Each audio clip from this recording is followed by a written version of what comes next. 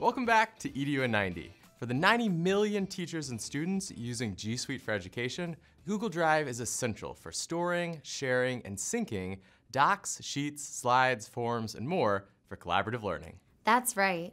We recently asked you about creative ways that you've used Google Drive in the classroom. Let's check out a few unique ideas.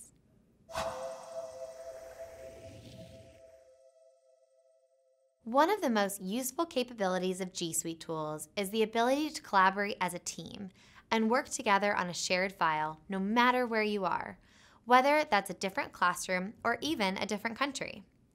Edward Escobar, an educator who leads a Model United Nations team, found this capability really useful when 11 different schools from around Japan needed to work together remotely to prepare resolution papers for their conference. Using Google Drive, they were able to house their files centrally and enable efficient teamwork across different time zones.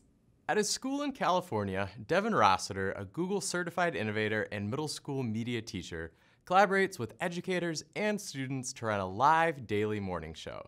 And Google Drive is at the center of it all, helping to keep everything organized. They use docs on the teleprompter, slides for graphic design, and sheets for their music log. They're able to leverage Drive to ensure that there's never any confusion with old or outdated files.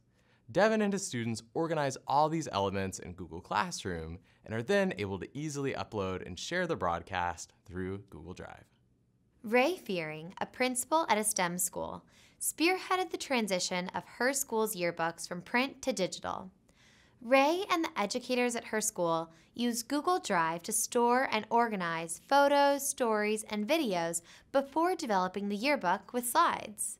With this approach, the school was able to avoid printing costs, and students were able to build the yearbook together collaboratively. Parents and guardians could choose to easily print or share the yearbook, a true win-win. That's it for this round of innovative ideas. Hopefully, this video gave you some new inspiration for using Google Drive. In the comments below, let us know your favorite ways to use Google Drive at your school. We'll see you next time. We're back with more updates. Check out our last episode to hear about new G Suite tutorials, the redesigned Chrome admin console, and more.